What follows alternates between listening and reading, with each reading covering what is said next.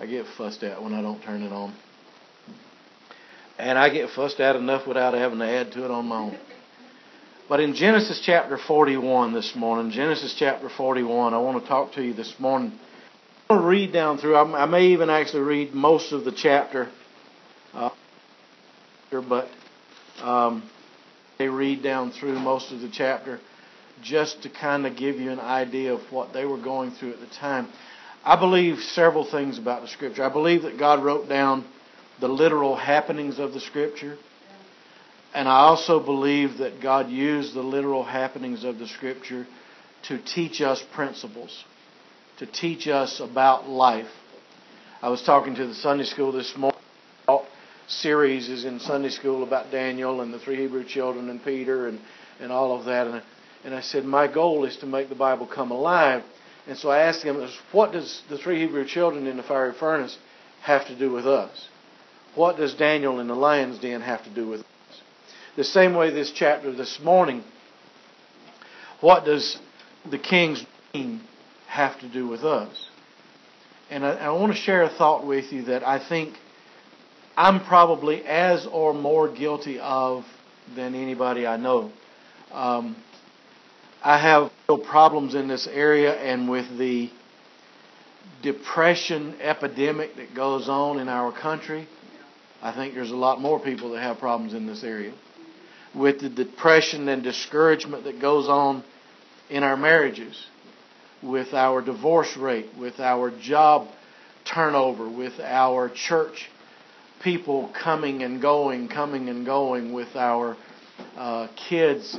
One day they're in love with their parents, the next day they hate their parents. And so I think it's a kind of a worldwide epidemic. It's what we're going to be talking about this morning. So be patient with me. It'll take me a while to get there. But I think when we get to the dessert, you'll see how it can help you. So in Genesis 41, it says, it came to pass at the end of 2 full years that Pharaoh dreamed, and behold, he stood by the river. And behold, there came up out of the river 7 well-favored kine, and fat-fleshed, and they fed in a meadow. And behold, 7 other kine came up after them out of the river, ill-favored and lean-fleshed, and stood by the other kine upon the brink of the river. And the ill-favored and lean-fleshed kind did eat up the 7 well-favored and fat kind. So Pharaoh awoke. And he slept, and he dreamed the second time, and behold, 7 ears of corn came up upon one stalk, raked good. And behold, 7 thin ears, and blasted with the east wind, sprang up after them. And the 7 thin ears devoured the 7th rank and full ears. And Pharaoh awoke, and behold, it was a dream. It came to pass in the morning that his spirit was troubled, and he sent and called for the magicians of Egypt, and all the wise men thereof, and the Pharaoh told them of his dream. But there was none that could interpret them unto Pharaoh. Then spake the chief butler unto Pharaoh, saying, I do remember my faults this day. Pharaoh was angry with his servants, and put me in to the captain of the guard's house, both me and the chief baker. And when we dreamed a dream in one night, I and he, we dreamed each man according to the interpretation of his dream. And there was there with us a young man, a Hebrew, servant to the captain of the guard. And we told him, and he interpreted to us our dreams, to each man according to the dream he did interpret. And it came to pass, as he interpreted to us, so it was. Me he restored unto mine office, and him he hanged. Then Pharaoh sent and called Joseph, and they brought him hastily out of the dungeon. And he shaved himself, and he changed his raiment, and came unto Pharaoh. Pharaoh said unto Joseph, I have dreamed a dream, and there's none that can interpret it. And I have heard say of thee that thou canst understand a dream to interpret it. Then Joseph answered Pharaoh, saying, this is one of the parts you'll need to remember. Has absolutely nothing to do with the message, but it's something you can apply to your life. Then Pharaoh answered Pharaoh, saying, it is not in me. God shall give Pharaoh an answer of peace. And Pharaoh said unto Joseph, in my dreams, behold, I stood upon the brink of the river, and behold, there came up out of the river 7 kine, fat-fleshed and well-favored, and they fed in a meadow. And behold, 7 other kine came up after them, poor and ill-favored, and lean-fleshed, such as I've never seen in all the land of Egypt for badness. And the lean and ill-favored kind did eat up the first 7 fat kine, and when they had eaten them up, it could not be known that they had eaten them, but they were still ill-favored and at the beginning, so I awoke. So I saw in my dream, and behold, 7 ears came up in one stalk, full and good. And behold, 7 ears withered and thin, blasted with the east wind, sprang up after them. And the thin ears devoured the 7 good ears. And I told this unto the magicians, but there was none that could declare it unto me. And Joseph said to Pharaoh, the dream of Pharaoh is one God has showed Pharaoh what he is about to do. The 7 good kine are 7 years, and the 7 good ears are 7 years, and the dream is one. And the 7 thin and ill-favored kind that came up after them are 7 years. And the 7 empty ears blasted with the east wind shall be 7 years of famine. This is the thing which I have spoken unto Pharaoh. What God is about to do, he showeth unto Pharaoh. And behold, there came 7 years of great plenty throughout all the land of Egypt. And there arose after them 7 years of famine, and all the plenty shall be forgotten in the land of Egypt, and the famine shall consume the land. And the plenty shall not be known in the land by reason that famine following, for it shall be very grievous. Now I'm going to stop reading there and go ahead and get into the message. We have a story of how Joseph was once again used by God to preserve not only God's people, but the land of Egypt as well. God had sent Pharaoh a couple of dreams and let him know that there's going to be 7 years of good time, and then there's going to be 7 years of famine that comes upon the land.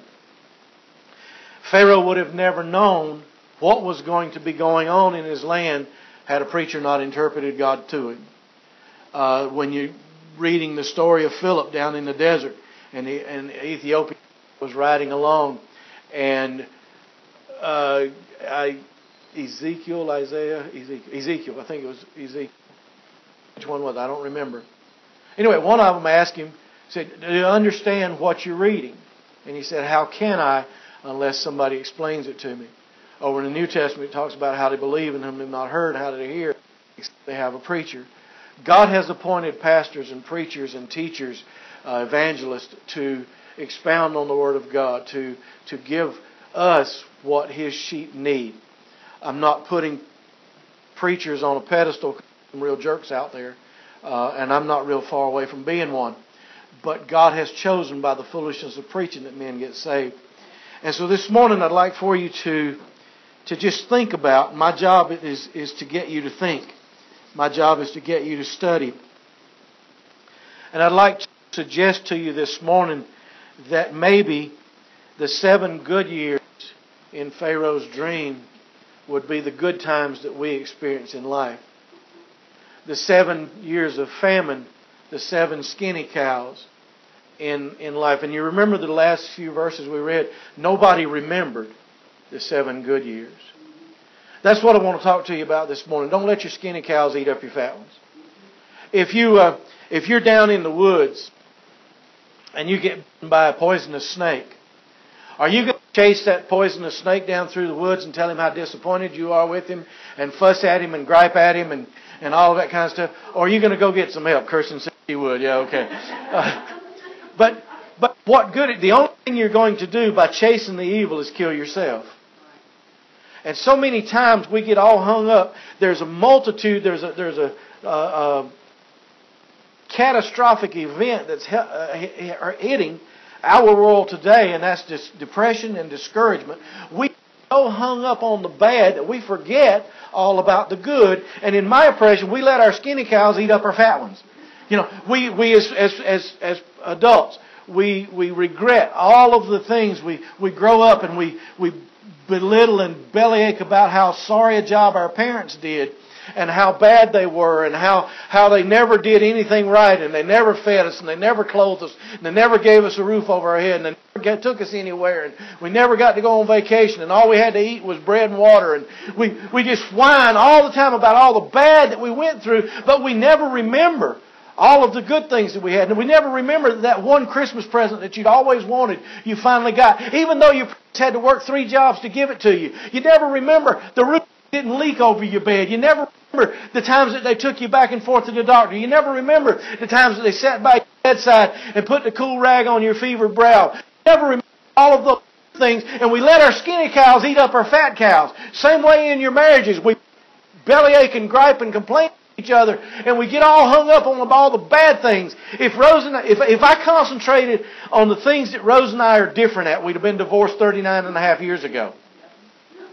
I mean, I like to ride four-wheelers. She likes to sit by the campfire and read a book. I like to go fishing and hunting, and she likes to sit there and watch Cooking Network. You know, we're just totally different from everything we like to do. And if I concentrate on how different we are, she likes to take her clothes off. You know, you ladies, you jump all over me. And I take my clothes off and I put them on the dresser and I wear them again the next day and the next day and the next day and the next day and the next. She takes her clothes off for 15 minutes, throws them over on the floor and gets some more. And it goes on like that. She'll change clothes 15 times a day. I change clothes 15 times a year. You know. I was raised where you had to go out and draw up the water, you know, not just turn on the faucet and waste the water. You want to get it. But we get so bent up on letting our skinny cows eat up our fat ones. And the divorce rate, the discouragement rate, the depression rate, the job turnover, the church splits, the people in and out of church would all be a lot less if we learned to concentrate on the fat cows instead of letting our skinny cows eat up our fat ones. The Bible says there that nobody remembered the 7 years of good. Joseph had been sent by God to prepare the way. God's given you those good times so you can make it through the bad times. There's going to be bad times. There's going to be days that you don't get along. There's going to be days that your knee hurts so bad that you don't feel like preaching. There's going to be people that come into your church that ought not to be there. There's going to be people that come into your job and you get paid the same thing you are for doing half the work you are. There's going to be days. But remember, God sent you the fat cows. You going to chase snakes through the woods and die? Or are you going to go get some help? We need to get a checkup from the neck up. Because if you don't, we're going to revert to some stinking thinking. The greatest act of God in the New Testament was the Holy Spirit arriving in the upper room. We need to get permeated in our upper room. We need to let the Holy Spirit take over our upper room. The Bible says, by the renewing of your mind be transformed. Where your head goes, the rest of your body follows. You want to know how whether somebody's an idiot or not? Listen to them talk for a few minutes. See, that's why I just keep my mouth shut. It keeps everybody in question. They don't know whether I'm crazy or not. We focus. Go to somebody. Go somewhere. How about 2 Timothy? Go somewhere. Yeah, I know. I don't know. Somebody took 2 Timothy out of my Bible. 2 Timothy chapter 2, verse number 20. You don't have to go there. You can flip there in your app. Those of you that run around with your apps on your phones and stuff, I heard somebody say this past week, get you a brick and mortar Bible. You know, ain't no problem with apps. I got several of them on my phone too, and they're great. But I looked through Rose's Bible and she's got Randy. You know, she's got so and so written through here. You know, she's got all kinds, and I got little stars on verses in my Bible and stuff. You know, and it just helps. It just helps. So anyhow, verse number 20, 2 Timothy chapter 2, it says, "But in a great house,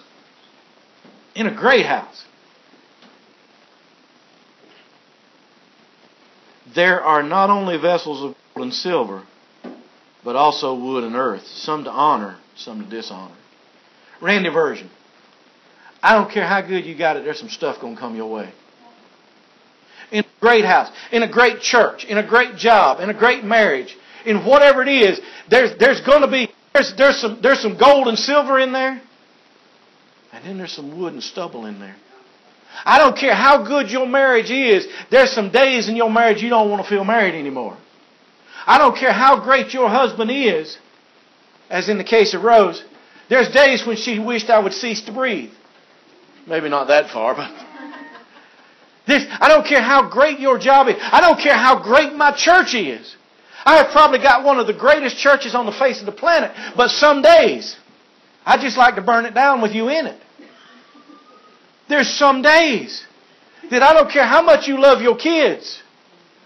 You want to hold them in the commode till they cease to wiggle. There's some days.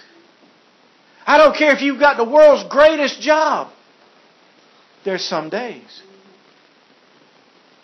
That's what he says here. He says, but in a great house there's not only things of gold and silver, But there's some stuff in the earth too. Some to honor, some to dishonor. There's some of the best days you're going to have in your life.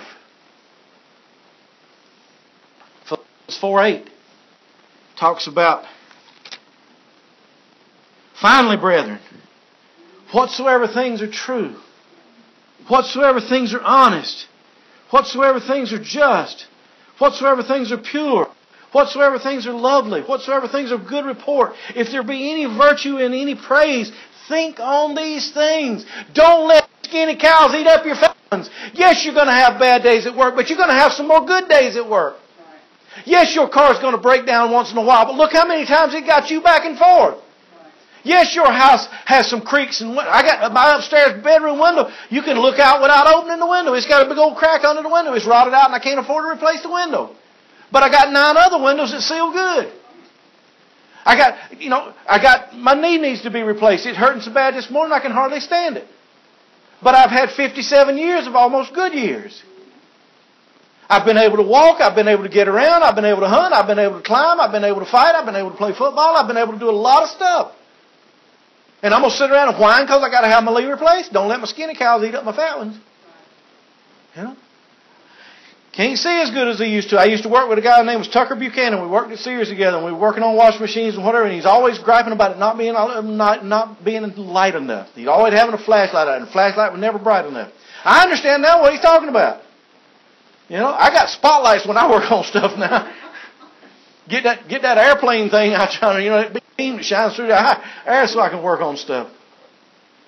But we got to get that checkup from the neck up. We've got to get to where we concentrate on the fat cow. We can't forget the time of good in our lives. Even though you may be going through a time of famine right now. Even though our church, may be going through a time of famine right now. Even though your wallet may be going through a time of famine right now. We were talking to Rolf this morning. It seems like he said he keep going down the scale in wages instead of up. But the thing about it is when you're up here on the scale of do good, you take care of yourself. When you get down here on the bottom of the scale, you know God's going to take care of you. And I'd rather be taken care of by God than me anytime. Because I let you down. I've let me down. I told our kids this morning, I said, I love you guys. I said, I don't want you to have to go through the crap I went through to get where you are. In Daniel chapter 3, it talks about how the 3 Hebrew children went into the fiery furnace. I'll give you a little math lesson this morning. 3 plus fire equals 4.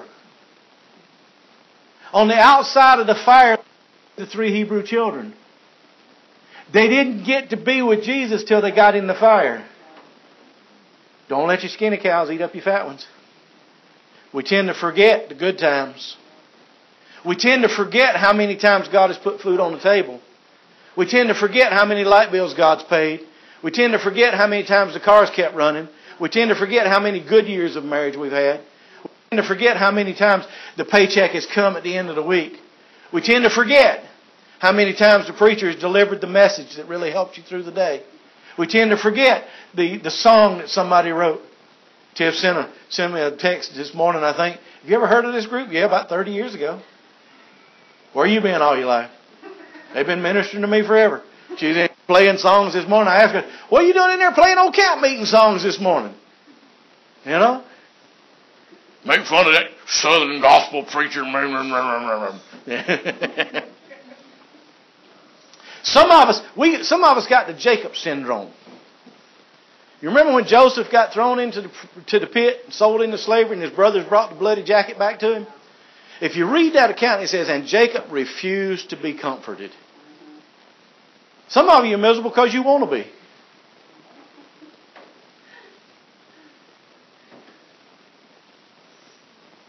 You let your skinny cows eat up your fat ones. Woe is me. Old hee-haw song. Gloom, despair, and agony on me. If it weren't for bad luck, I'd have no luck at all. Some of us, that's our theme song of life.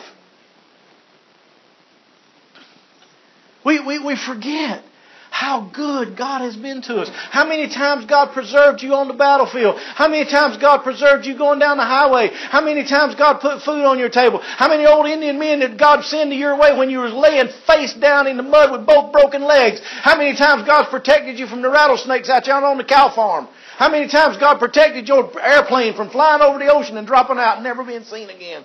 How many times you keep talking about, this and that and the other thing, and we forget how many times come through for us. We forgot the 7 years of good times. Well, I don't feel like I love him no more. She just don't meet my needs like she used to. Maybe your needs ain't never been met. Because you ain't met worthy.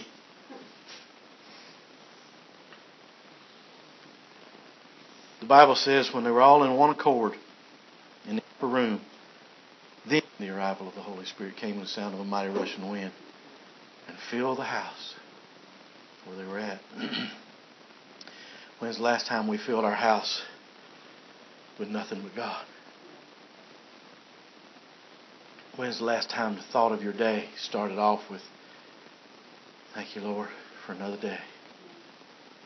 Some of us start off our day with good morning, God. Some others start off with good God, it's morning. It depends on how you look at it.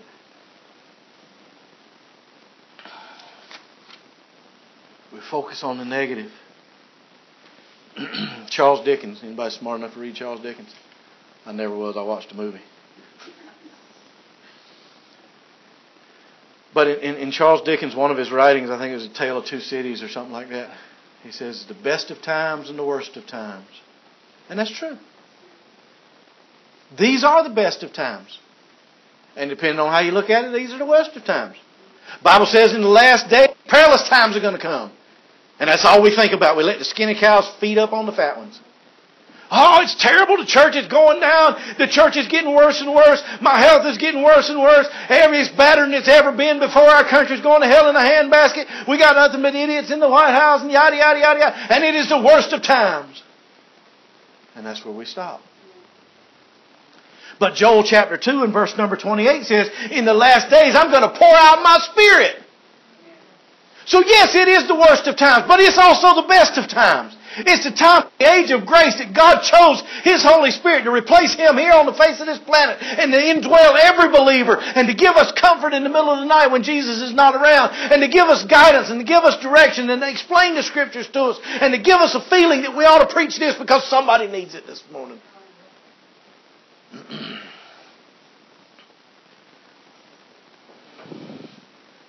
Jacob refused to be comforted. Refused to be comforted. When you make a choice to be miserable. When nothing is ever good enough. I've preached sermons around this church, and I know I'm not a very good preacher and I'm not very good at what I do, but I've preached sermons around this church that sometimes I feel like the Holy Spirit is actually here. I feel that this morning, that the Holy Spirit is here this morning. But inevitably, when I preach one of those messages and I have 15 people come up to me after church or send me a text or something, Pastor, you really hit me home this morning. Pastor, you really nailed it to me this morning. Pastor, I really appreciate that word from God this morning. Pastor, I've just made it through this week because of what you preached last week. Pastor, Pastor, Pastor, Pastor, Pastor. And then you have those ones that no matter what you preach or what you say or what you do, I could get up here and do cut flips backwards naked. And it wouldn't be good enough for some people.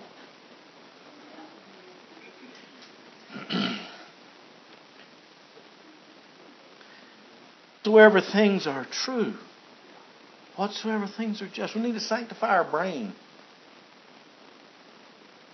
We need to get a checkup from the neck up. By half of you suffer with depression. I kind of enjoy mine.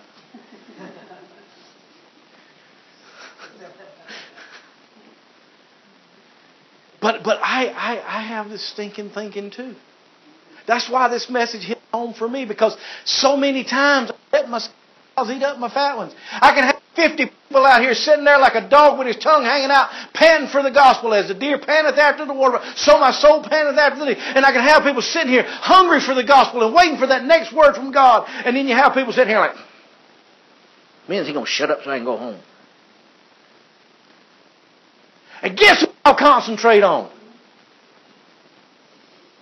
The one who'd rather be on Facebook than to be in the house of God. Concentrate on the one that ain't here this morning instead of the 30 that are. Because see, my skinny cows get hungry. And I feel sorry for skinny cows apparently. Because I like to feed them. My skinny cows go to eating up my fat cows. And I don't think about how many thousands of people have come through this church and have been helped. I don't think about the group that came from Pennsylvania this past month and said that they never felt the Spirit of God like they had anywhere else in the world as they did in this place. And I forget about the numbers of people that have been baptized in the old horse trough outside. I forget about the old Indians that have said, I've sat here for 67 years and nobody's ever told me about Jesus. And how many veterans have sat on my front porch discouraged with the gospel? Been out of shape of all the skinny cows that they run into. And they're sitting here and they're beginning to realize how much Jesus loves them. And it don't matter if I ain't perfect. And it don't matter if I ain't got it all together. It don't matter if I don't wear all the right clothes and say all the right words. Jesus loves me, this I know. For the Bible tells me so. And I ain't going to let no skinny cow eat that up.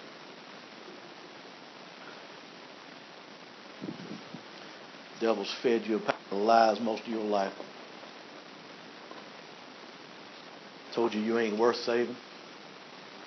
You'll never be good for anything.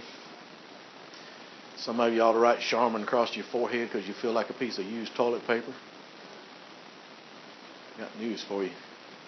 God specializes in recycling.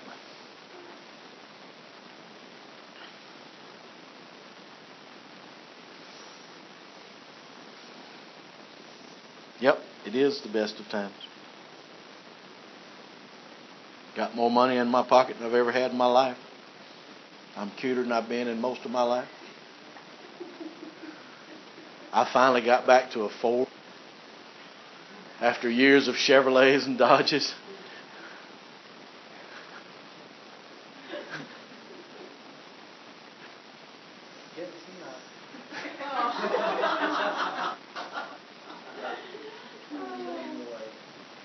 I got a wife that come November, if I'm still alive, we've been married to for 40 years. I got some friends wrote me a note yesterday, said North Carolina hasn't been the same for us since you left. Got a church over in Michigan. When I got off the plane, he said, you know you're our first choice. But I let my skinny cows feast. See, I don't think about the fat cows roaming around my pasture. I don't think about some of the greatest people on the face of the planet sitting in here just to hear what I got to say. I don't think about all of the properties that we got here God has paid for and we got money in the bank. I don't think about all of the Brocks that come in the door and say, I think I'll just stand outside. And then he came back again.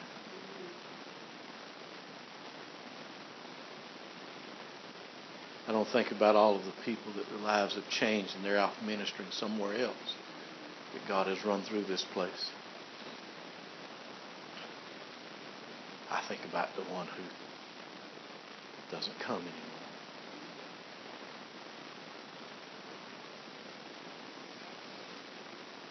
I think about the one who tells me, you're too loud. Or you're too quiet. One week you couldn't hear me, and the next week I'm too loud.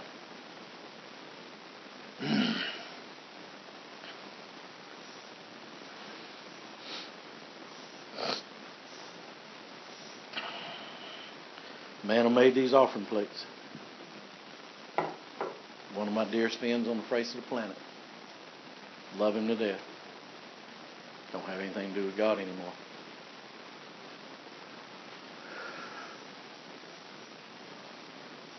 And I can concentrate on the skinny cows just like you can.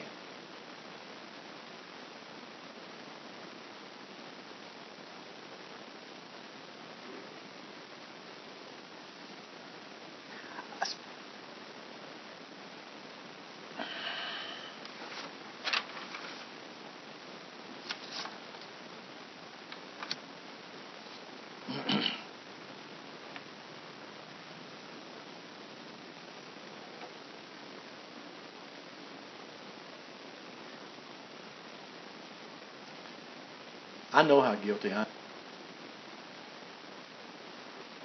How guilty are you? Because see, do you remember the story we read? The skinny cows came up and they ate up all the fat cows. You ever seen a snake after it eats something? We all do spend all your time in the house. Neighbor came over to the house the other day and says, "Want you to know I killed 2 big rattlesnakes over here the other day?" I said, "Were they good enough to eat?" I don't care about a rattlesnake. You kill them, fry them. Okay, let's see. Y'all scared to death to be labeled, ain't you? I'll talk slow. Has anybody in here ever seen a snake after it's fed on something? You have. Okay. You notice that big bulge in him, right? Did you notice we had a big old huge black snake back east one time. And he got in a chicken nest. And he had ate up all the eggs. And so I grabbed him by his tail and I just squeezed. Got all my eggs back.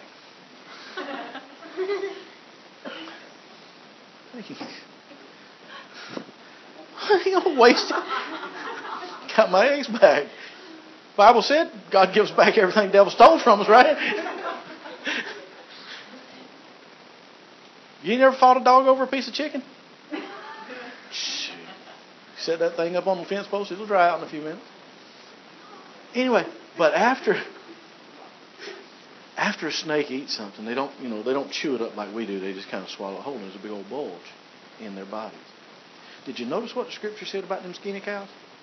He said after they ate up all them fat cows, you couldn't even tell they had eaten anything.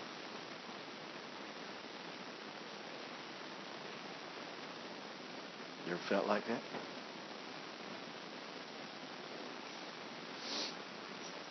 You complain and whine, and you're just as empty the next day. It's not fulfilling. It's not satisfying.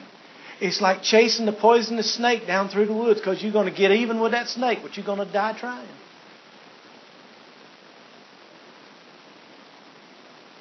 Same thing we do. Y'all don't do that though, do you? It's just me, I know.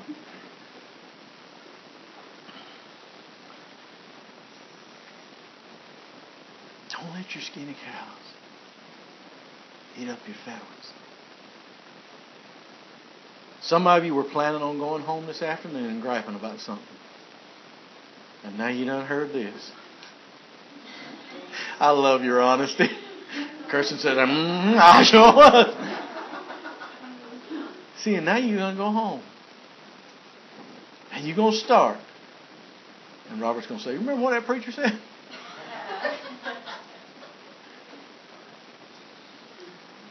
Kirsten's going to say, no. And Robert says, I don't either. Robert says, I can tell you.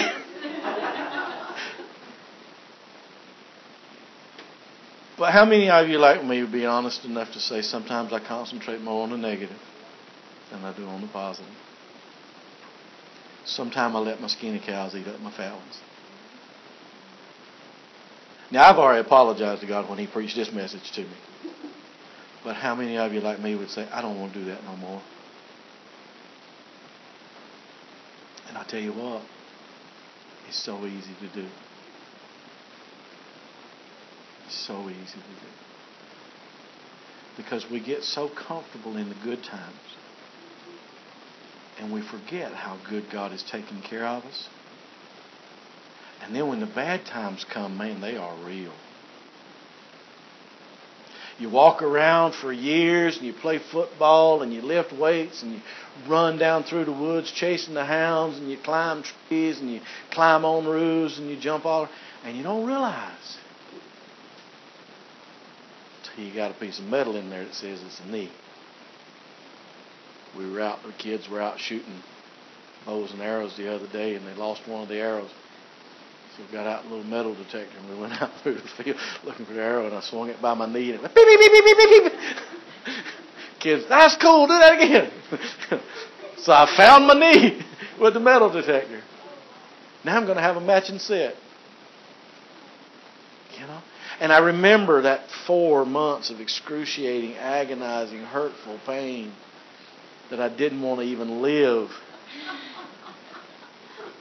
And how you sit on your bike and you cry as you ride, just trying to get the pedal to go all the way around.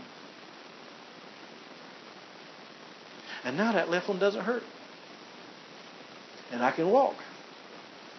Granted, I walk riding because the other one's harder now. But all those years of playing football and riding tricycles off the roof and jumping up and down and climbing tree stands and walking a log across the river and all of those times, I just, when I was sitting on that bike crying, I forgot all those good times. Because, see, we let skinny cows eat up the fat ones.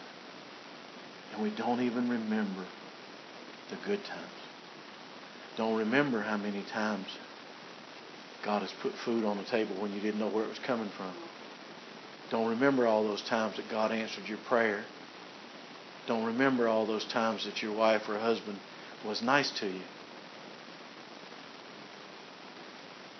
And probably in Robert's case, it's